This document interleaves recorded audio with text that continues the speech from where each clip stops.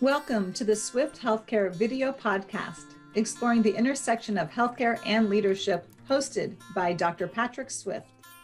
SwiftHealthcare.com is your resource for healthcare professionals to find coaching and consulting to engage, restore, and transform yourself and your organization. And now, here's your host, Dr. Patrick Swift. Welcome, folks, to another episode of the Swift Healthcare Video Podcast. I'm Patrick Swift, and I'm delighted that you're here listening, watching, and we have a fantastic show for you. And the focus of our show is influential and effective leadership for good. And we have the illustrious Michael E. Frisina here. Michael, welcome to the show. Thank you, Patrick. Great to see you. Great to be with you. Hello, everyone. Thank you, Michael, for being here. And folks, let me share with you Michael's bio. This is impressive. And here we go. Michael E. Frisina is founder and president of the Frisina Group and the Center for Influential Leadership, responsible for teaching, publishing, and speaking on the current trends in organizational performance. Dr. Frisina is a retired career officer of the United States Army Medical Department and a former civilian healthcare executive. He served in multiple roles in his career.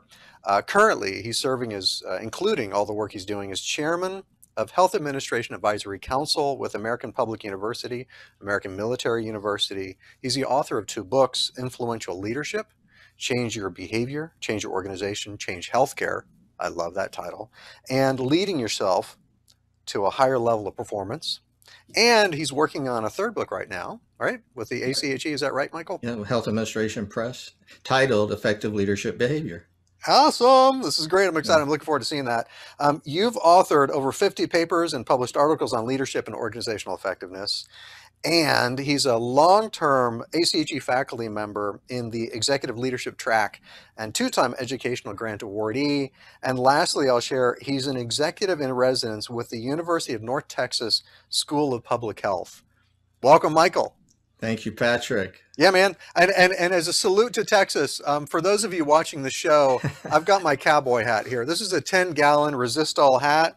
And being a native Texan, I just have to throw out some here's to Texas for the show. And Michael, I want to begin by saying thank you for your service. Well, thank you. I'd still be doing it if they didn't tell me I was too old, but I could still pass the old physical fitness test. I don't know if I could do the new one, but I could still do the old one. That's fantastic. I wish I could say that, but thank you for your service. And my pleasure. In honor of veterans, there's 2 things. One I want to bring up, folks, is I'm a regular contributor to the Wounded Warrior Project. I monthly contribute. My wife and I support the Wounded Warrior Project. Very supportive of that. And if you watch my show, you know I drink a lot of coffee. And I'm constantly sipping on my coffee as I'm talking to my guests. And I have some coffee that someone sent me. This is not a paid endorsement. This is just a dear colleague of mine sent me Trident Coffee, which is a veteran-owned business, so we need to support our veterans. And it sounds a little like mariachi. And their son of a sailor is organic Mexico Chiapas. And my Mexican grandmother is from Chiapas, the birthplace of some very socially progressive leaders in Mexico for revolution, and certainly we need a revolution in healthcare. So a lot of good stuff to throw out here in the beginning of our show. And it's not bad coffee. If you'd like to try it, it's Navy coffee. It's not Army coffee. Good Army coffee, you can stand a spoon up inside a cup of a good Army coffee. But as the Navy goes, go Army, beat Navy. I'm former faculty at West Point. I've got to make sure I stay true to the core. So go Army, beat Navy. But it's not bad coffee. For an Army guy saying that about Navy coffee, that's high praise. So Dr. Frisina, thank you. And we've got a good sense of humor at the same time. We've got some good content for you. And we're going to be talking about effective leadership, influential and effective leadership for good. So let's get right to it. So starting with influential leadership, you and I had a little brief conversation before, and what we started touching on was fascinating to me. And I want you to ask you to share with us, from your framework, in all your experience and the perspective you've had, you've distilled a lot of great content for folks who are listeners, whether you're a leader or you're an aspiring leader. I don't care if you're in high school. I don't care if you're a 68-year-old CEO of a hospital. We all can learn about leadership. And this show is about best practices, is about understanding leadership anew. Even if you're a black belt, if you maintain a white belt attitude, you can learn more and you can be better and you can do good. That being said, let's talk about the 4 fundamental human needs, Dr. Frisina. Sure. Well, if leadership is anything, it's a social activity. We live our lives in a variety of social networks. Our family is a social network. You have a group of friends and colleagues. You can serve in service organizations, and you have work. And if work isn't anything, the workplace, it's a network of social activity. Sure. Because of that, we can look at what I like to base the majority of our work on is the brain itself and how the brain functions from a physiological perspective, not psychology, but neuroanatomy, the different parts of the brain and different parts of the brain and how they interact as we engage in these social networks and the neurochemicals that are stimulated from social network behavior. Very simply, the idea of leadership for good, changing the world for good, relieving some of the burden, the pain, the chaos of the world around us. There's enough behavior that contributes to evil. We need to be focusing on behavior that focuses on contributing good and overcoming the evil with good. And so fundamentally, the whole idea of influential leadership and how you measure your effectiveness is in your leadership behavior. There is no more critical element to your teams being able to function, to work, to focus on your objectives, to align objectives to key results, to you getting the results you desire as a leader than your individual leader behavior. And so the foundational thought that I had that got all of this started, Patrick, about 10 years ago, was this one thought, that individual leader behavior is the single most important predictor to how a team performs. And believing that to be true, I wanted to be able to have a science-based approach to proving it. And so we turned at that time, about 10 years ago, this burgeoning growth in neuroscience and discovering parts of the brain and neurochemicals and how the brain works. And one of those, very quickly, as an example, leading to these 4 fundamental human needs of social networks and how we exchange and pour into each other in these 4 fundamental human needs, was simply through the act of kindness. We know that when you engage in an act of kindness or someone does an act of kindness to you, and this is what's really amazing, if you just observe an act of kindness, you watch somebody else being kind to somebody else, your brain responds exactly the same way and releases a neurochemical called oxytocin. And oxytocin is essential. High levels of oxytocin are essential for creating connection in social networks. So that leads to then to, well, what is it in fundamental legitimate human needs in any social network, within a family, within service communities, within work? And they are trust, compassion, stability and security, or I just like to say safety because it brings stability and security together. So we have trust, compassion, safety, and hope. So as a leader, if you can find ways through your behavior to do tangible acts into the life of another person that manifest a neurochemical response, a neurophysiological response in brain cells wiring together, firing together, as the neuroscience community likes to say, neurons that fire together, wire together. So as a neuropsychologist, I endorse that statement. Yeah. And see, right now your upper brain's just blowing up, and we'll talk about the upper brain momentarily. Why? Right? Because of the caffeine I'm drinking, or well, that'll do some of it short term, but that dopamine and some norepinephrine and a goodly amount of oxytocin just from the social exchange that we're having right now. So this, and this goes to points of influence at work. So as a leader, and I talk about leaders showing up. Let's say, for example, your team is in a conference room waiting for you to show up for the meeting, and you walk into the room. Does their upper brain, the prefrontal cortex, the cingulate cortex that lies just below it, you have your prefrontal cortex right up here, and the cingulate cortex sits right underneath it. That's where all your executive skill sets are. That's where your decision-making process skill is. That's where your competency skill is. That's where you manage perspective on decision-making, your strategy, the plan that you've created. So everything related to process and execution is right up here in the prefrontal cortex. But there's another part of the brain, I just call it the lower brain, Neuroscience research has found a clump of different types of brain anatomy that they just have now referred to as the limbic brain. And that's the emotional brain. And that's where you process, how am I feeling about what I'm experiencing? So the influence dynamic of a leader is, are people willing to follow you?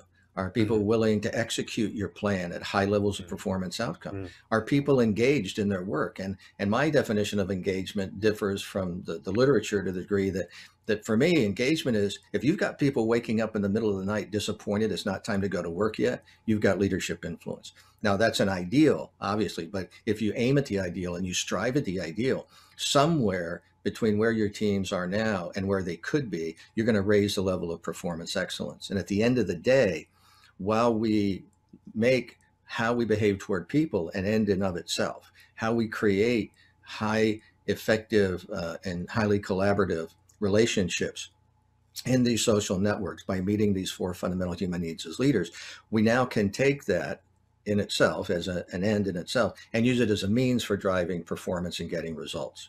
And what that means in the lives of others, and particularly in healthcare, that translates to performance and high levels of safety, higher levels of quality, and higher levels of patient experience.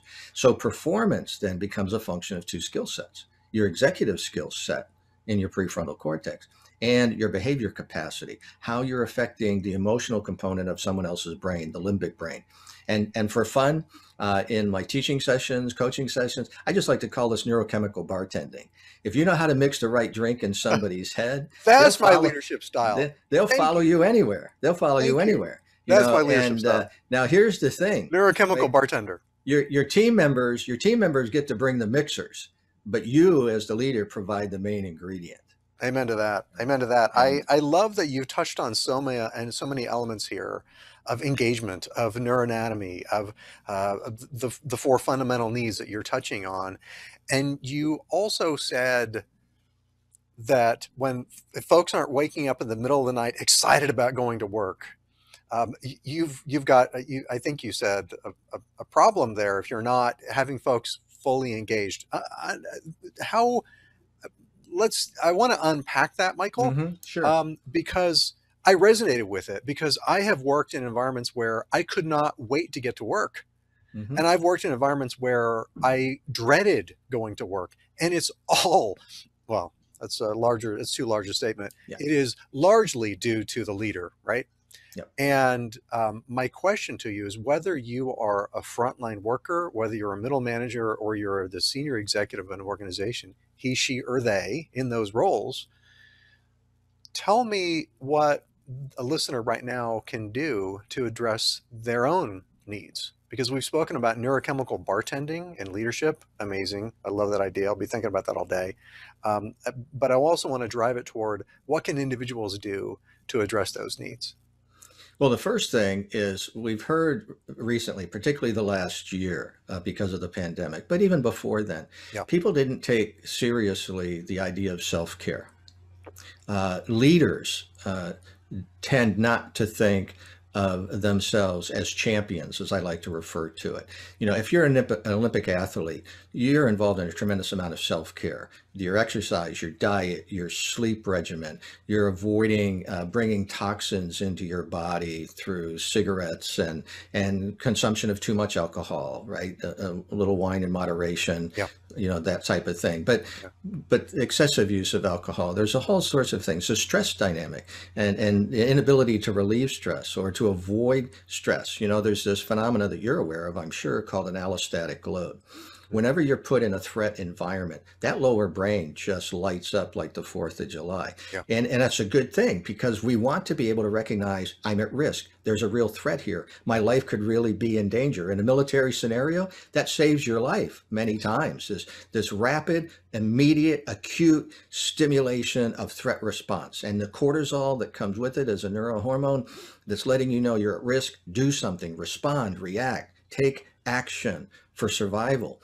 But when you're not in a real threat environment and that threat is perceived, or that threat is more emotional than it is physical because of the dysfunctional exchange of behaviors in your social networks, and you're getting cortisol day after day after day after day, you now get what becomes an allostatic load. And we're all familiar with the metaphor, the straw that broke the camel's back. You get to a point where this allostatic load removes the homeostatic functioning of your brain. And when that happens, it's like a light switch goes off and your prefrontal cortex just turns off. You lose the ability, both cognitive and emotional and physiological ability, to connect to the part of the brain where all of your performance skill set resides. And so all you your can do ability to make decisions declines. Your ability to everything make good declines. decisions declines. Yes, Right. decision making declines. Execution of the plan declines. You don't come to work ready to connect with and engage and align to the key objectives and advance the key objectives of the organizations to results. You're coming to work to survive. Yeah. So Michael, then for a listener right now, Yes, being aware, great imagery, athletes take care of themselves. Healthcare providers, leaders, people in general don't prioritize self-care in general because it's not the part of the professional identity. I'm a professional athlete, therefore I need to stretch in the morning. As professional healthcare folks, whether we're leaders or providers, we don't stretch in the morning, we just go right into work. So we're talking about those needs. So I want to hear from you. What can folks do to address those needs on a regular basis? What's a best practice one? And let's talk about the influential leadership piece to it as well. Yeah, I call it executive fitness, Patrick. You need to create a fitness regimen to be an effective leader. If you lack physical energy, look, if executive work requires anything, it requires a large degree of stamina, because typically of the length of the workday that most executives put themselves into. And so the physical energy, and that goes right to the first idea of the amount of sleep you're getting. Well, that goes to all of us, not just the executives. I mean, I've been an executive, but it's also the nurse reporting to work. Oh, this applies to anybody, hours, right? Yeah, it applies to all of us. I hope everyone's listening. This is helpful. Sleep deprivation is a major impediment to cognitive performance. So when you're tired, you not only lose dexterity, manual, physical ability in the use of your hands and eye coordination and things, but you don't have physical energy. You physically wear out. And then as you start to physically wear out, then you can start to emotionally and mentally fatigue. So the idea of performance fitness, whether it's executive fitness or if you're frontline folks, you've got to be in a position spiritually, emotionally, mentally, and physically to come to work and perform, because work is about performance. Okay, so if you've ever gone to a play and you watched actors on stage and they were slow and they were sluggish and they weren't quick to pick up a line, you sat there disappointed. And what do we say? We say that was a poor performance. If it's a concert pianist or a violinist, we evaluate based on our perception and experience of the performance. Well, work is no different than that. And this is why, again, getting back to the four fundamental needs, leaders need to behave in ways, very tangible, real ways that are expression of building trust. Because if you don't have trust, you don't have connection and social network. If you don't have connection and social network, you don't have engagement. These are literal cause and effect, physical cause and effect relationships that line up with each other. So let's talk about, Michael, let's then talk about influential leadership. So making a commitment to one's own executive fitness, whether you're an executive or whether you're an aspiring executive or whether you're a frontline worker, what you're teaching, Michael, is making a commitment to your own well-being. Yes. Fundamentally. And then as a leader, whether you're a formal leader or an informal leader or someone part of a social network that you want to have influence, how do you know when you're having influence and how do you build that influence? Yeah. Before I answer that question, I just want to make one more statement about this idea of self-care. Okay. We had the notion of self-care long before the pandemic. Yep. The pandemic just sort of exacerbated and brought a higher degree of alertness, awareness to it because of what was happening to frontline healthcare workers as they try to engage work every day. But the reason people tend not to do it, Patrick, because they don't have self-compassion. We will love our pets and care for our pets in ways that we don't care for ourselves. We will care for total strangers, Wounded Warrior Project, and we will volunteer and care and express compassion to total strangers and not do it to ourselves. The first mental thought that needs to change, because people who are around me a lot, and I have some groups that I meet with on a regular basis in just sort of pro bono way of helping them with life and the challenges of life, is nothing changes till your thinking changes. So until you can change your thinking about yourself and you can love and care for yourself as if you believed yourself was worthy of that care that you give away to others, then it's very hard to build the discipline and the diligence into tangible behaviors for improving the level of self-care. Beautiful point. You've got to be willing to care for self, have compassion, self-compassion. So that translates directly then into how leaders can build influence with their teams. Because if you can express that very idea into the lives of others, you're making a neurochemical and neurophysiological connection with people that they'll want to be around you. They'll want to be with you. They'll want to work for you. They'll want to make sure that you achieve and achieve results as a leader. So back to this idea, if your team is waiting for you in a conference room for a meeting and you walk into that room, what happens to the brain, to their brains at your presence? Is their prefrontal cortex lighting up? Are they ready to engage? Are they ready to perform? Are they ready to go, have a killer day at work, if you will, and just, knock out all that work and a highway of performance outcome? Or when you walk into the room, does their upper brain shut down? Yeah. Do you exacerbate? Do you antagonize their lower brain? Is your very presence a sense of threat to them? And so we've heard this phrase about leader presence or executive presence, and it has a whole list of traits. And I'm not a big fan of trait theory for leadership or leadership effectiveness. I'm about your behavior, and here's why. Your behavior is real. I get to see it. I can measure it. Imagine if everybody in your team meeting in that conference room waiting for you was hooked up to a biometric device with a video screen over their head, recording elements of homeostasis, blood pressure, internal body core temperature, the releasing of cortisol, and you walk in a room and you could see signals on a screen that look like they're having a tachycardia. You'd have visible evidence that you just showed up and they're not connecting and you don't have any influence. Now you got evidence that you're the problem. Yeah, exactly. Now, ironically, somebody's making a wristband, some kind of watch that will give some biometric feedback. Somebody's trying to do that, that you will get this kind of response dynamic real time. Yeah. So that's the whole point of this, right? And the whole idea of effective leadership is in the results, but you don't get the results. You can't be an effective leader, a truly effective leader. Effectiveness meaning, are we getting what we're supposed to get in results? Leadership, creating strong, highly effective personal relationships in that social network. Because leadership is about serving into the needs of other people, not getting for yourself. Let's talk about that. What is effective leadership? Yeah, effective leadership is are you getting results? And if you're a leader that doesn't get results, then you're in trouble, because ultimately that's the point of having leadership positions. Somebody has to be responsible and accountable for the outcomes and results that any organization, whether it's a military organization, a healthcare organization, a nonprofit tax exempt organization, public institution, a university.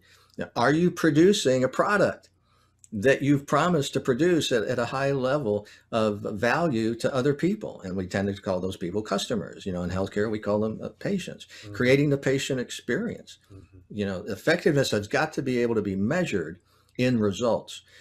But that doesn't happen if a team won't work for you as a leader. So without influence, you're disconnected from the team. They're disconnected from their work. They don't produce work at a high level. You're not getting the results you desire as a leader. And that's a testimony to your lack of influence is now measurable and observable in the lack of results that you desire. Yeah. And I know in the work that you do and the writing you've done, we're talking about influential leadership. We're talking about effective leadership and effective leadership getting results.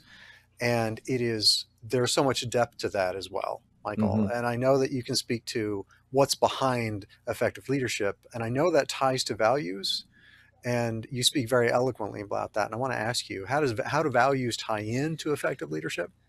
Yeah, it's amazing the number of people in leadership positions that I get to meet and talk to. And one of the first things I ask them is, tell me about your core values. And I get sort of this deer in the headlight look most of the time. Occasionally someone will say, oh, well, let me see if I can remember. You know, your core values ought to roll right off the tip of your tongue. I mean, as soon as I say, what are your joy, core, hope. Courage, you know, compassion, joy, hope. And mine is integrity, compassion, and excellence. Now, interestingly enough, the values we typically choose as our core value emanate and flow into behaviors that we typically gravitate to. Amen to that. It's true. And so, and if you don't know what your values are, then what is flowing? It's not clear, and you're not effective personally. That leads to burnout. Correct. Personally. And that also leads to poor leadership as well. Yeah. And it doesn't have to go to the extreme of the engagement burnout perspective, because that's something else we could do another discussion about. And you've had other valuable guests talk about the idea of burnout. But, you know, the absence of burnout doesn't mean I'm engaged. It just means I'm not burned out. It doesn't mean I'm not disengaged. It doesn't mean I'm disaffected. It doesn't mean I'm not paying attention, right? It just means I'm not burned out. You know, so let's talk about that. The values, effective leadership values, and how that influences. So what your core values serve for you is a grounding rod, a stake in the ground. Every military unit has what are called the colors. It's the unit flag. It's a symbol and an identification point of where the leader is on the battlefield. So wherever you see the colors, that's, you know, where your leader is. So if the colors are moving forward, you know, your leader's moving forward, you can move forward with your leader. Shakespeare wrote about my kingdom for the want of a nail. King Henry says, blacksmith leaves a nail out of one of the shoes of his horse. So charging into battle, the horse throws the shoe, the horse stumbles, Henry goes down, the unit flag goes down, and his army is routed in chaos because they don't know where the leader is. And Henry's famous line from Shakespeare is, my kingdom for the want of a nail. And so the point of that is to say that your core values serve as that marker, that anchor point, that identification point. You're going to be in tremendous contextual variables as a leader. In fact, I think the one thing as a worker too. Well, yes. And again, I emphasize leaders, but workers are in that contextual variability as well, and how it shifts. But the effectiveness of leaders is managing that context. But you have to manage the context from two perspectives. You have to manage context and the variability of context from how well is our plan working and how well are our people functioning. And it's most times people put these in dilemmas. It's either the plan or people or the plan. Take out the or and replace it with an and. It's your plan and people. You can't separate. And oftentimes your real plan are your people, because without them, you can't execute the plan. You don't get results. So by managing context and understanding managing context, but what happens when you as the leader gets under this allostatic load? What happens when your brain is constantly being flooded with cortisol and fear, loss, worry, doubt, anxiety as the leader? What brings you back to homeostasis? It's those core values. It's filtering everything back and reminding yourself that you're supposed to be a person whose behavior is a reflection of integrity. See, we can't see integrity. Do you ever, this? Values are not observable. But behavior that's a reflection of the value is observable. And that behavior is also measurable. So when we talk about integrity, we see behavior in honesty, in truth-telling, the lack of duplicity, not lying, not even quibbling, or hedging on something. When you think of compassion, we see acts of kindness that are a reflection of the value of compassion. Excellence, we see people who are committed and they're engaged and they're following through on the responsibility and they're accountable to the outcomes that they're producing. So we see excellence in behaviors as a manifestation of those core values. So if you don't know your core values, if you've never done a core value exercise, when you're in very difficult times of high stress, changing variability, the whole VUCA term of volatility and uncertainty and chaos, right? And all the rest of it. Where do you go to regain your sense of composure, your mental, emotional composure, so then you can lead effectively? It's got to come from core values. And I want to tie that back to what you said earlier about executive fitness, preparedness. You were touching on doing the work of that self-compassion for oneself, doing the exercise of being fit and committing to one's own well-being or fitness, and that exercise of being aware of your values as being part of the logs that go on the fire that can reignite you, which can support you. And I hope listeners, viewers are thinking about today and what can you do today to connect to those values and the wisdom that you're touching on in this beautiful, I'm loving this conversation because we're talking about influential, effective leaders. And you've touched on elements of self-awareness, of committing to one's own well-being, connecting to your values, and then displaying those in what? In behavior. And that is leadership, regardless of what title you have. You can be pushing a mop and demonstrate leadership and demonstrate profound leadership. So regardless of what role you're in, I love what you're sharing here, Michael, because it's practical, it's useful, and it's empowering. If you, in your behavior, are having an impact and an effect in the life of another person, and you in the behavior that you demonstrate, make a difference in the life of another person, you're influencing. And you don't even have to add the word leader to it. You're simply being an influencer. Yeah. And so you can influence. Look, my healthcare career started in a janitor's closet. So I like to say I've gone from the janitor's closet to the CEO closet, so I've been in the gamut. I know how people treated me when I was a janitor at my local critical access hospital at 16 years old. And I noticed how people treated me in a C-suite. And, oftentimes we don't see there's an iceberg thing that says who somebody is above the waterline, and it's all these wonderful things, but they don't see the journey. They don't see the tragedy. They don't see the pain. They don't see the effort of growth, right? And so this term fit to lead, it really has a double meaning if you think about it, right? There's a sort of a very much of what we would call ambiguity, two clear meanings. Are you fit to lead? In other words, do you have what it takes to be a leader? The other meaning is, are you fit to lead? Are you worthy of the calling? Do you have the character? Do you have the core values? Do you care about other people? Are you selfless in your desire? Why do you want to be in a leadership role? I think there's only about 7,000 or just under 7,000 CEO positions in the entire U.S. healthcare system. Now, add up the number of MBAs and MBAs and nursing doctorate degrees and other sorts of degrees of people who are aspiring to fill one of those 7,000 roughly positions. There are far more many people who want them than are available to get them, right? And so the percentage is very small. But the question is, why would you aspire for it? What is it about you that makes you want to be the senior leader of a healthcare organization? Because that's what we're talking about today. Beautiful, beautiful. Because if it's about you, the reason someone wants to be a CEO is it's about you, about themselves. That's a problem. If it's they won't be influential. I can guarantee you, if you make getting that position about you, you won't be influential. You won't be able to make a difference in the lives of other people. And you certainly will not be effective. You might be in that position short term, 3 to 5 years, but you do not have sustainability in that position if your reason for seeking that position is simply to be about you.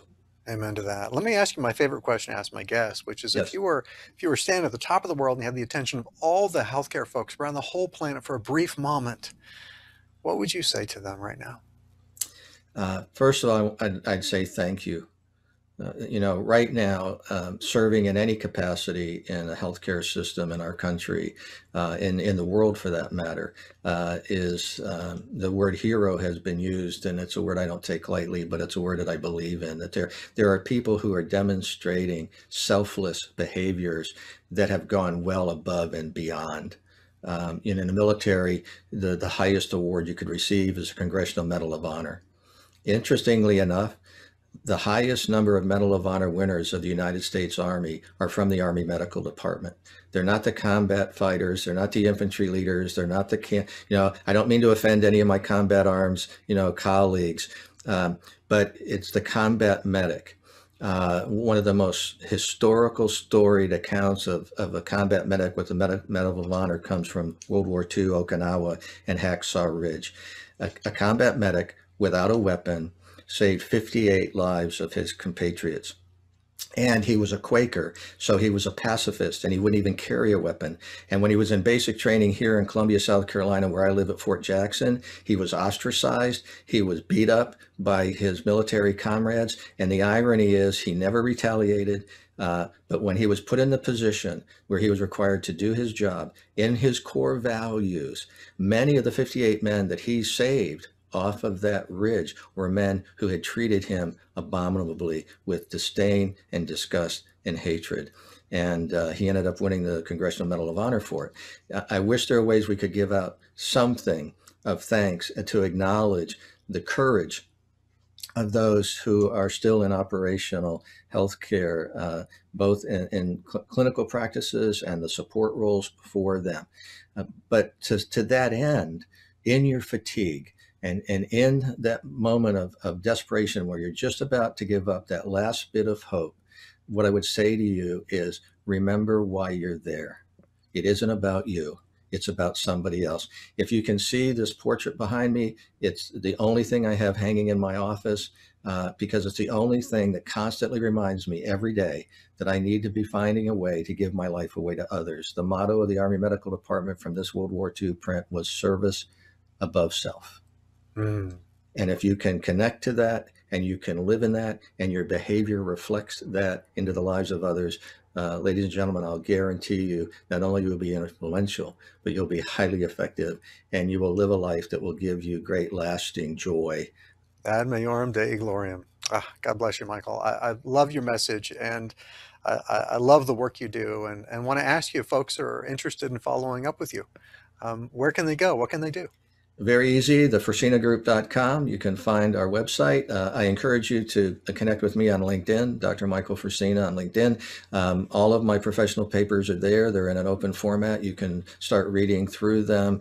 And just email me personally. I'll give you my personal email, michael.frisina@gmail.com, the spelling Frisina, michael.frisina@gmail.com. Love to hear from you. Would love to help you. Would love to be a part of your social network, professionally or otherwise.